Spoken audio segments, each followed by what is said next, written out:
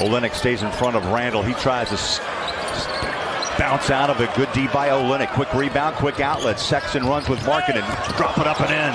Boy, the Jazz like a bullet to get that assistance. Markkanen shows himself. The rush shot. Forced up by Randall. Rebound JC. Markkanen on a lob. Inside. Put it down. Ochai. Beautifully. Colin Sexton had maybe a driving layup in the paint. He gives it back to Markkanen. Swings it up. The ball comes loose. Kessler again with a tap inside and one. Well, it worked out well, didn't it? You're right.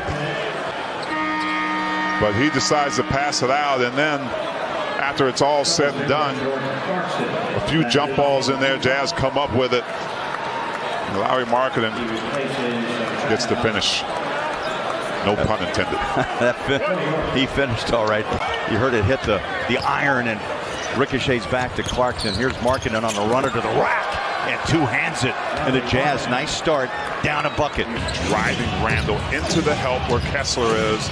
Randall has to kick it out, can't find it. Oh, Bowler. Don't make the finisher mad. To positions where he could be effective. You can't get more effective than that right there. Punching it down on the Knicks. Into an all-star status for 27. You go to the free throw line. Markkanen catch and shoot. Rhythm. Okay. Bang, Okay back now. to back. Markkanen finally breaking out from downtown.